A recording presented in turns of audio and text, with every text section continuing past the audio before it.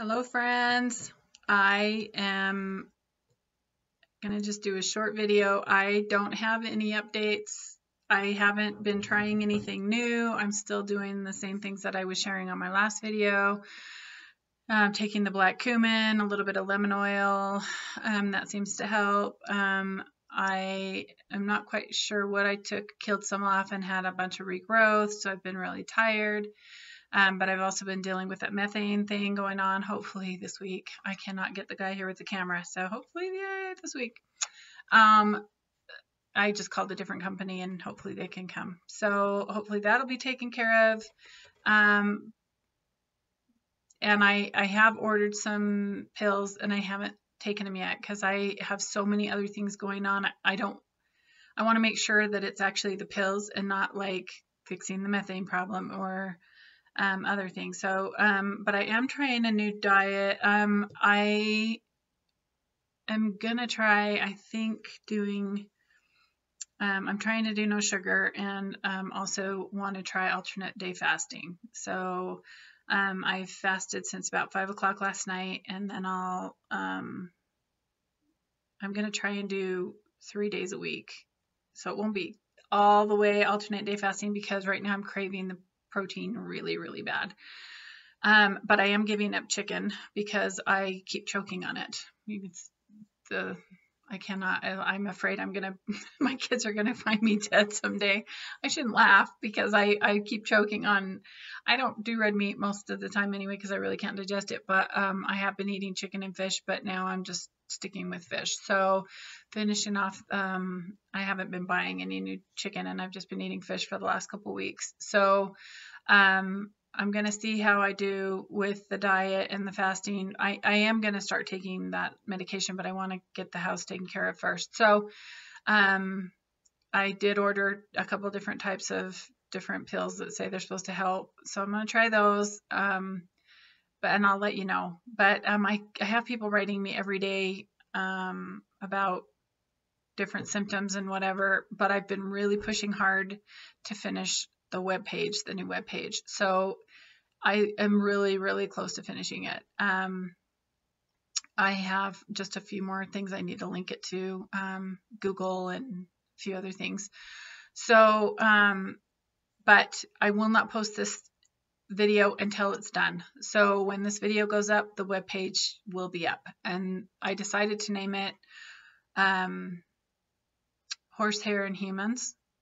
So if you go to, you should be able to get to it from that, but I will put a link below in the description. So you'll be able to see down there what it is.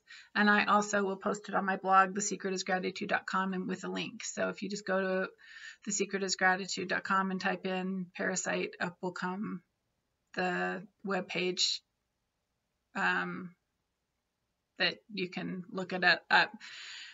Because for so many years, people have been having to watch all my videos and look up all my blogs to find all the different symptoms and the testing and everything. So on the page, the opening page, it describes horsehair and my story, just saying that I'm just a lay person that's doing this until they study it. There's no more better information than I've got, so I might as well, right? So, and then there's a page that shows the descriptions in order of how they came in. So the worst description, the worst symptom might not be at the top because it didn't show up till later. So all of the symptoms are showing up how they showed up, starting with the bumps in the back of the throat and on the skin and that kind of thing, the rashes, etc. Then once that page, then there's 4 or 5 pages of descriptions of the symptoms in depth with pictures. So if you want to see the pictures of the symptom, like the rashes on the legs and the oozing rashes, or I'm trying to think of some of the other symptoms you can actually take pictures of, right? So the line in my tooth, the yellowing eyes, that's not necessarily from the parasites, but you can see them in all the pictures. My eyes are kind of, looking a little yellow. And then I tried to link a video with the description of the new symptom that I've talked about showing up. So the video of the line in the teeth or the line in my fingers, I show pictures of the lines in my fingers, those little black lines. You can see right there. Yeah. Anyway,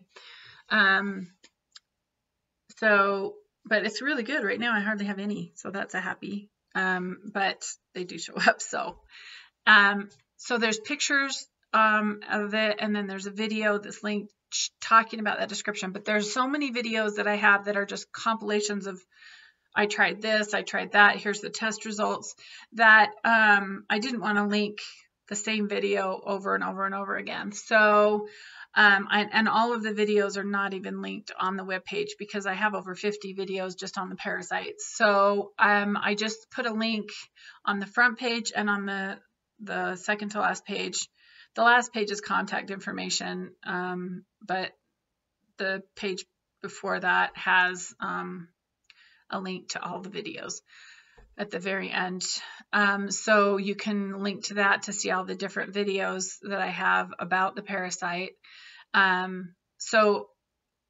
I tried to pick, and this is why it's taking me so long to get the webpage done, is I took the video that had the most information about that subject and put it next to the description. So the description's on the one side, and the video, the pictures, and then the links to the videos are on the side. So description, videos, and pictures are over here.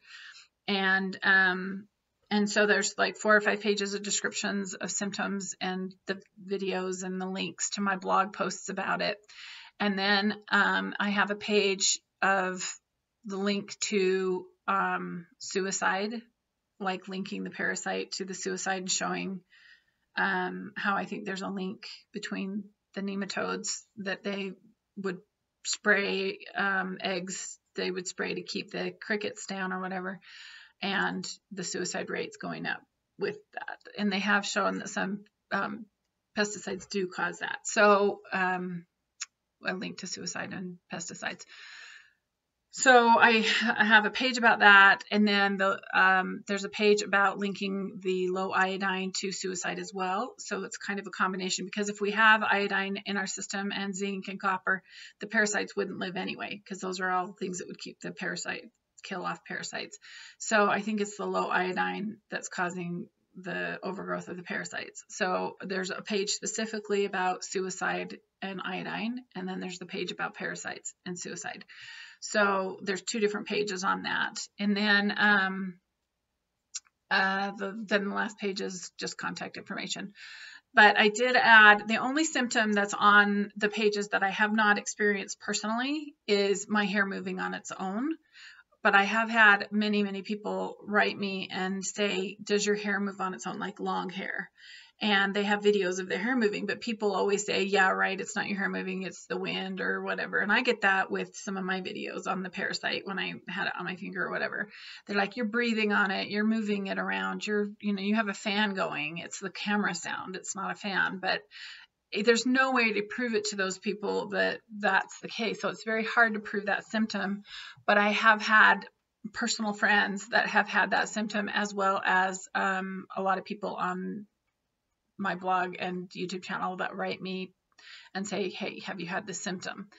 And one of them recently described it. Now, I get this fuzzy hair and it gets knotted, and at the back of my neck and on the sides, it just kind of goes wiry. And I did not have that until I had the parasite. And I have seen on family members and kids, whatever, like their hair gets super, super knotted back under here. It's just wiry. And it's right towards the scalp. It's not towards the bottom. So like if you could see up at the scalp, that right here, it's really like wiry and knotty. And what she was proposing and saying was that she felt like the hairs were knotting themselves in knots, which it's a Gordian worm and it does get itself in knots. So she was saying that she thinks that somehow the hairs are binding with the worms are binding with the hair, which they live in the hair follicle, the hair gland, And so I think that it's true that they could be winding themselves around the hair and then making the hair look like it's moving, and then they're mating with other worms in the other hairs, and so it kind of causes this knotted Gordian type of knot in the hair. And I've seen it on little kids quite a bit, and they always have the rashes too. The kids that have that knotting in their hair always have the rashes on the neck or on the wrist, the elbows, back of the knees. They always end up having those rashes. So I did end up putting that on the very end, saying I have not had this symptom, but I have had a lot of people who have all of these other symptoms that I have say that they have this. And I think the reason that I don't have that is because I bleach my hair every 3 weeks or so. So because I bleach the roots of my hair, I think it's killing them off or driving them out of my scalp. So because I do that, and also I put diatomaceous earth on my bedding, all of my bedding, all the time. It always has diatomaceous earth on it, so that if they come out at night, they get on the bedding, they can't live in the bedding, that they die in the bedding. And I've got a video where I show that. I just always do that because I have felt the difference. If I don't put it on, they wake me up all night. I can feel them moving and everything. And they still wake me up all night going in and out of orifices and popping in my mouth and ears and nose and eyes and whatever. But I think because I have that diatomaceous earth, I put it on the back of my neck. Sometimes I'll put it on the bedding all the time. And I keep it on the rashed areas on my body, that maybe that's why I don't have that. I mean, it's kind of wild, but it's not like I don't feel the long hair moving, but I'm not saying it can't be. So that's why I added it, because I've had enough people write me and tell me, and I've had friends that have similar symptoms that have told me that they can see their hair will just move. They can feel it moving, and so that's the only symptom that is on the webpage that I have not personally experienced. Everything else that's on there is my own experience. So just know that if you're going there, that's the one thing that I have not experienced. But I have a lot of aching pains more too, and I haven't really put that on there as much. But the longer worms burrowing in my hip, I don't know why it's chosen my hip, probably because it's pretty protected in that hip socket area. I've got a lot of fat. Truth comes out, like you can't tell. Anyway, if you put oils on that area, it's kind of protected behind bone in that area. And so I think that's why it's living there. I've had them, set up shop over here at first, and then there was one up here for a while, and then I put oils and stuff, and then one out in my heart towards the middle of the beginning, and then lately they just kind of burrow in and out of the big muscles and hide in the joints, so the bigger joints. So it's been super, super painful, like wake me up quite a bit in the night, because that's when they're active. So I can feel it moving, burrowing out of the hip area into the groin area, and then laying eggs, whatever, and then go back to the hip area. It's really, really painful. So I've been putting iodine, straight Lugols down there, as well as diatomaceous earth, just kind of lathering the system, but then it just drives it up, and it's so painful. Anyway, so I'm hoping that bringing more attention to it with this webpage can get this gone. It would be so nice. So anyway, that's it. The webpage up, check it out. I will have, like I said, links to it in the subscription, in the description. I'm really tired, sorry. And I will actually try and put a link to it on the end of this video. So hopefully I can get it working and linking and everything working together. And then hopefully on the rest of all my other videos from now on, I will be able to have a link to the website from that, if everything works out okay, because I have it linked from a domain name to a website too. So there's a lot of working it to figure it out. So anyway, I hope we can all figure this out, and that you feel great, and that we all feel better, and that we can be done with this parasite, because most of the people that write me are very discouraged, and rightly so, because their doctors don't know what to do, and so they're very lonely and struggling with this alone, because people think you're crazy, and we do sound crazy. I am the first to admit. So If you have any questions, feel free. You can write me on my blog. You can write me on a question in the comments, or you can write me at thesecretisgratitude blog at gmail.com. I don't get to that one very often. I respond to comments more than I do the email, just because time-wise I have it linked. I can get right to it, but I have to sign in and out of the different emails, so I just don't check it as often. So feel free to write me there if you have any questions, but most of the stuff is going to be on this website. So if you just read the website, you'll be able to find the answers of what I've tried and how it's worked and whatever. So thanks for watching, and I hope you have a very blessed day.